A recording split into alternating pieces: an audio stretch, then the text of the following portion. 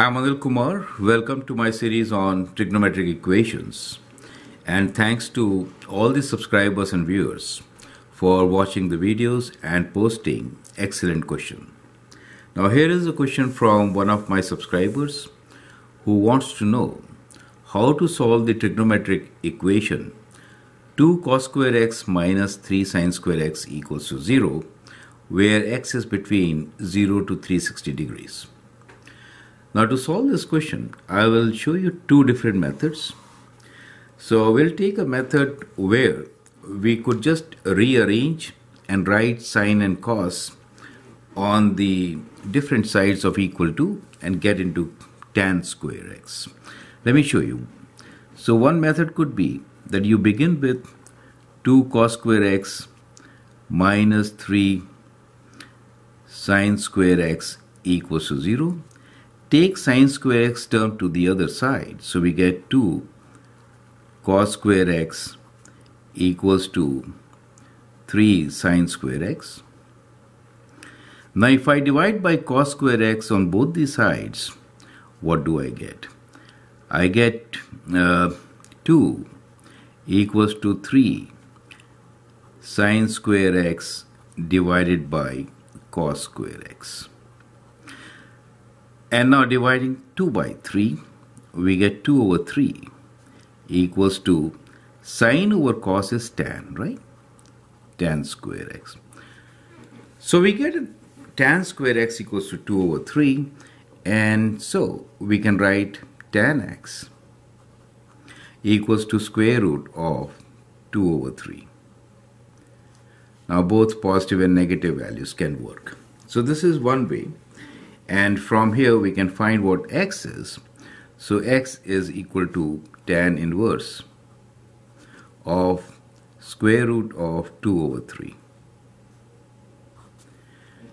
And also remember, we are given this domain from 0 to 360 degrees. That is to say that now we're looking into plus and minus values. So let me write here plus and minus also. So that means we are looking into 4 solutions, right?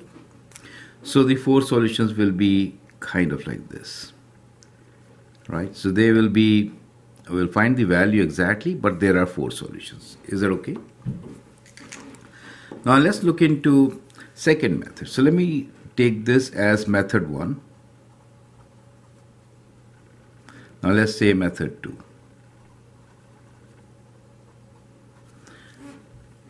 You could also write cos square x as sine square x, right? Or you could write sine square x as cos square x. Either way, you could actually solve this question. Since you know that sine square x plus cos square x is equal to 1.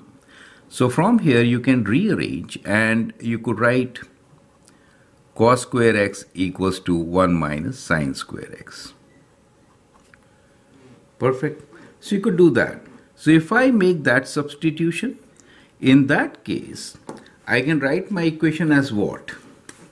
Instead of 2 cos square x, I can write this as 2 times, instead of cos square x, I am writing this as 1 minus sine square x.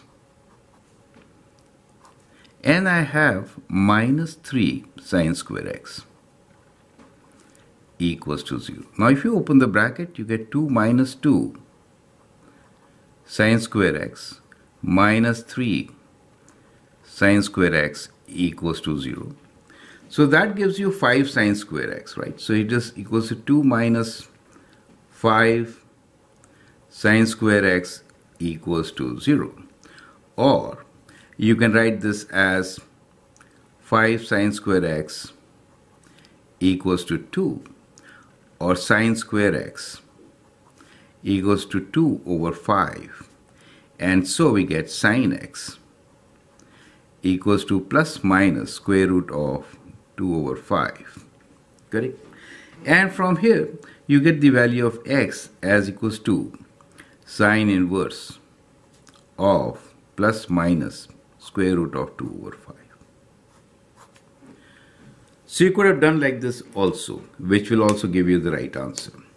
Correct? So we can find the answers. Now, method number 2 is better. Now, this method is better.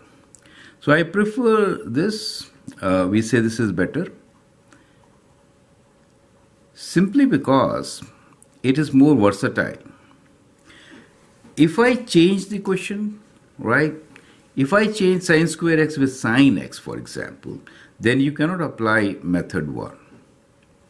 So I'll make a note here, and the note is that this is preferred. This is simple, but this can be used always. This type of strategy, note, can be used always.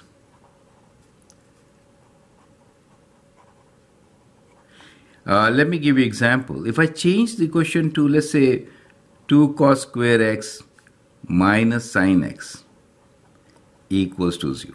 Now, in that case, I cannot use the method 1, right? Or, if I change the equation to, let's say, 2 cos square x minus 3 sine square x equals to some value, let's say 1 over 3. Now, for these examples, I will only use method 2. This cannot be applied. Do you understand? So it is versatile.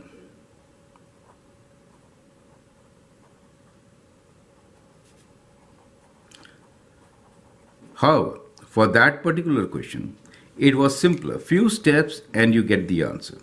But it's very important at this stage to learn how to apply different strategies to solve an equation, right? Now let's find the answer. We are looking for tan inverse of square root of 2 divided by 3, and that is equal to 39.23. Now that is one answer. So you get acute angle alpha. One answer, right? So we say alpha, the angle, acute angle is, let me round to whole numbers, right? Since it is not really specified, 39 degrees. But what you really see here is that these are the 4 solutions, or you should say like this, and like this, and this. Is it okay? So there are actually 4 solutions. So the other answer here is 180 minus 39, which is 141. So we should actually write here, when you do this and take out this inverse, then you should write that alpha equals to 39 degrees and the value of x will be equal to 39 degrees and then 141, which is 180 minus 39, and then it is also equal to 180 plus 39, which is 219, and also 360 minus 39. So we round it to whole numbers, 321 degrees. So we get 4 different answers, not just one. Perfect. So the answers which we got are 39 degrees, 180 degrees minus 39 degrees, 180 degrees plus 39 degrees, and 360 degrees minus 39 degrees.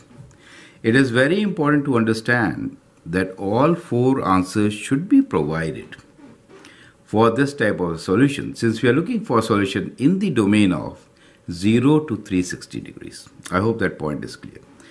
You can use your calculator and find the answer for the next one, which is sine inverse. So if I do shift sine inverse, in that case square root of 2 divided by 5 and check the value, we again get alpha, the acute angle, as 39.2 degrees, correct? So same answer. Either method could work for you, as I said. For this particular question, it is better to use method 1. However, general method is to convert sine or cosine in one variable and then solve like a quadratic equation. Perfect. So I hope this concept is clear.